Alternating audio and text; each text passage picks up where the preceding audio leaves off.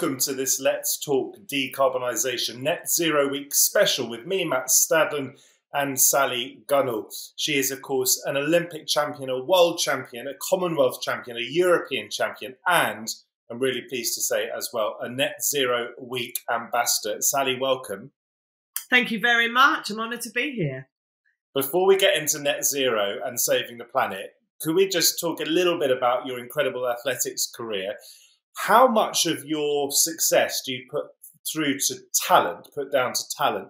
How much down to hard work? Oh, do you know, it's always a difficult one, isn't it? It's that sort of, are you born with it? Is it nature, nurture? And I think a certain amount is, you've got to have good genes. And I think both of my parents are sporty, but not outstanding.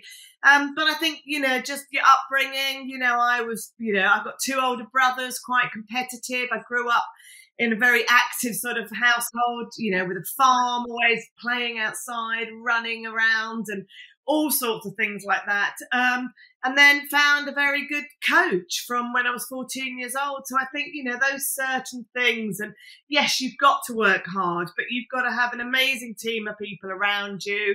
A bit of luck, I always say, when it comes to injuries and bits and pieces like that. And a bit of belief and that mental side of it, which came in later on. Tell me a bit about the mental toughness when you're standing there at the very beginning of a 400-metre hurdle final. I mean, it all comes down to this. All of that hard work, all of your God-given talents, everything is focused in those 30, 40, 50 seconds, whatever it is. How on earth do you stay strong at that point?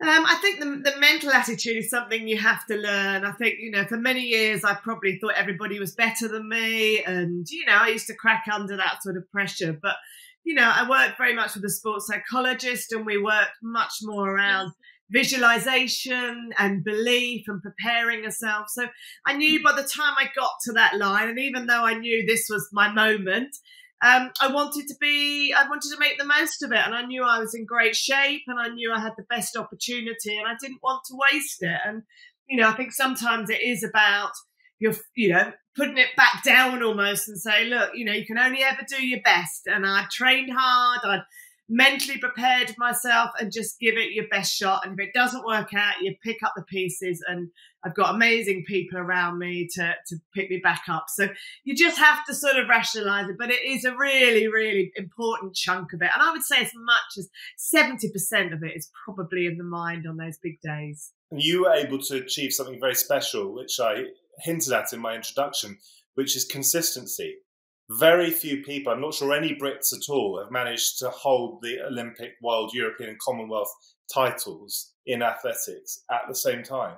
Yeah, I think that's one of the hardest things. That's sometimes something I admire in a lot of people that can sustain that excellence and being asked to deliver time out, time in and time out. And I think that came down to, again, having a great set of people around me, team to, make sure I wasn't getting injured, that bring my feet back down to ground almost, set myself my new goals and tasks, and just keep reevaluating it. But again, just having great people that supported me and allowed me to, to be the best version that I could be almost, and just to see how fast I could get. That's what it was about. In recent Olympics, Britain has done brilliantly, hasn't it? Britain and Northern Ireland absolutely brilliantly. Coming third, fourth, whatever it is in the table. But when you were hitting your peak, you were a standout athlete. There weren't so many top performers or medal winners. What was that like? How did that feel to be a tall poppy? I think it was quite something, really, and I think it's the reason why people still remember that night in Barcelona, because there was really only 5 of us in those Olympics that won. I was the only woman as well. So, compared to now where we have so many amazing performances, but there's so many names for people to hang on to, and I guess you just became that household name, really. And my life changed overnight. People wanted to know what you were eating, who you was getting married to, all those sorts of things. And it was really quite amazing. And I guess after that, there was much more around, lottery funding, and that's really which came into in 1996 after the Atlanta Olympics, which really allowed us as a nation to to compete against the rest of the world and to come up there and third and fourth in the ranking, and to have so many gold medalists, because people had an opportunity to do their sport. They didn't have to work and all those sorts of things. And I guess when I look back at my time, I was in a great sport, as in athletics was quite well supported in some sort of ways. But, I did work, and I had lots of support from different individuals. And, it was a different sort of time, really. But I think you did become that sort of household name from just being the only woman as well. There are ways and ways to use your household name status. And one of the ways that you've chosen to use yours is to be an ambassador for Net Zero Week. Why did you decide to get involved? I think for me, it was, it's become aware of it. I'm a mum of 3 boys. I live in a beautiful part of the country down on the south coast. And, all of a sudden, I've become much more aware around our environment, whether that's through news stories, just around climate change, about heat waves and flooding and all those sorts of things. And I'm thinking, I want to do something about it. And I want my kids to still be around and to still live the lives that we're all so lucky to have. Is it something that you talk about with your friends? Is it something you talk about with your family, with your boys? Oh, very much. We have made certain changes in the household that I make sure that they're part of and they understand what those changes are. But also, I think just understanding what the long-term damage that it is doing to our environment, to our world. And of course, there's so many programs now, and I make sure as a family that even though the boys are a little bit older, we still sit down and we watch what is happening, and getting that understanding that we as a nation, as individuals, and how our kids, and it is our kids that have got to make these changes as much as us, can make a difference. And I think from the clothes that they're wearing to recycling, all those sorts of things can make such a big difference. And Net Zero Week, do you feel that can make a difference just by raising awareness? Yes, very much so. And I think it's really important to have these weeks, not just make it a whole year or whatever else, but I think just all of this is about education. It's about, sometimes I talk about it when it's about, being healthy. It's about helping and support people and educating this. And I think by having a Net Zero Week is a week where we can all join together, whether that's businesses, whether that's individuals, whether that's, public figures, we have a voice. And I think it is about educating people and getting some of those really important, just issues across and understanding. And sometimes it's doing it in a simple sort of way. And I think that's where I've come with it. It wasn't something that was part of my life probably 10 years ago. And, and I realised I can't change everything overnight. But if we can make some small changes and understand and pass on that message to individuals, it does go a long way. So education would be at the heart of getting the message out there. Very much so. I think it's about, for me, it's about wanting to be involved as a public figure and helping and support and educating. But it is about everybody around us, just how we can educate people. And that is just about simple facts to why we need to do this, what effect this will have, what the damage can be if we carry on, and just educating people. And are there ways in which you are making changes? You've suggested that you are. Can you give us an example or two of the ways that you're trying to reduce your carbon footprint? Yeah, very much. I mean, I have got an electric car now.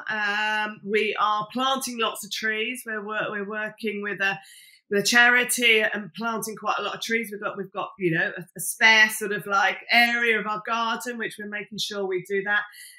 very much around food waste and recycling all the time, making sure that everything is done that we can. And you know, and they're not massive things. I know that we're looking into ways that we can look at fueling our house. There's sort of been a bit of a long-term project, probably like with so many people, and what changes that we can do, and we're trying to get a head around.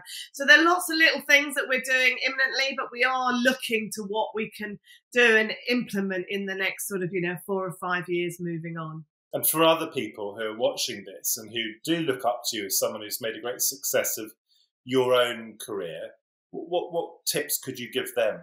Well, I think sometimes, as I say, it doesn't have to be massive, and it doesn't have to, some areas does cost a lot of money, and doesn't always have to be that. But I think little things like, asking your energy supplier what green tariffs they have out there, making sure that you've got your lights are all LED, little things, and they cost so much less as well. But, 80% of it is much less energy that we'll be using if we just changed our light bulbs. And I think that's really good. Changing little things, looking at food waste. I know this was a big thing when I've got 3 hungry boys. Food waste is something that I really look at when I'm, busy mum as well, making sure that I'm not throwing things away. We do try and eat much more plant-veg. I'm actually growing stuff in the garden now. I think that's a good way of doing it. And trying to get rid of meat as well, because obviously that's not always as good for the environment. But, it's hard when, we're very involved with sport and protein and all those sort of things. So looking at different ways that we can get protein in and cutting back on our meat as well. But all different ways of, just looking at our carbon footprint. And I think, much more around cycling to places, walking a lot more that we're all doing as well. And I think that's all sort of simple things that we can get our heads around. I'm curious as well, because you know elite sport so well, and you've been an Olympian yourself. Do you think that climate change might impact elite sport, might impact the Olympics, whether the Summer Olympics or the Winter Olympics? We've already seen in the Beijing Winter Olympics the struggles they had with snow, of course, whether or not that was caused by climate change. Do you think there are real problems moving forward? I think very much so. If our environment is going to be getting hotter and hotter, we're not going to be able to have the Winter Olympics. It's as simple as that. And we'll probably find that, we're just having to do man-made snow, and it's very, very different. And, and I think that's one area. I think the Summer Olympics as well, I think we've noticed it now almost. It's getting hotter and hotter and hotter. Will that change? Because it does affect certain events. When you're trying to run a marathon and the climate is getting hotter, it's almost impossible for some nations, unless they're probably African nations. So will they change that? Normally the Olympics are sort of July and August. Will they have to change the date to sort of September, October, or even bring it forward? So yeah, I think as an elite sport, you do see it, how it will affect. And also, when people are, especially in those longer distances, how hard that will be able to perform at those sort of high levels as well, over marathons and things like that, with that heat going up all the time. Just a final thought. We know that the government has set a target of 2050 to become net zero in this country.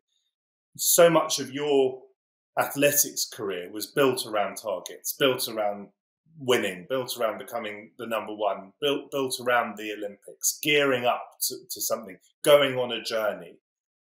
What can we learn, do you think, from the sort of targets that you were able to manage and to reach in the end when it comes to fighting something like climate change collectively, trying to get to net zero by a particular point? Have you got any advice for all of us as a community?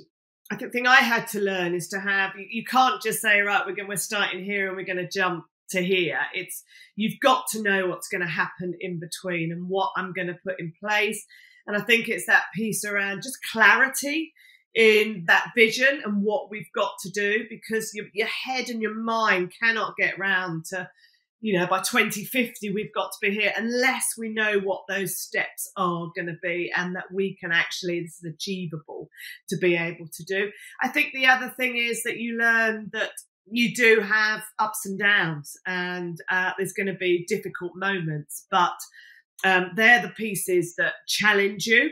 They're the pieces that make you who you are. And I think it's going to be the same with this. They're the ones that are going to make us think out the box, be much more creative, and think of other ways, and allowing ourselves to reach closer to what we're trying to achieve in 2050. So I think it is, but on those 2 points, it's just having that clarity and realizing that there will be some struggles, but you never lose sight of what that end goal is, and work together to get it. You can't do this on your own. You have to have people around you and support to get us to that point.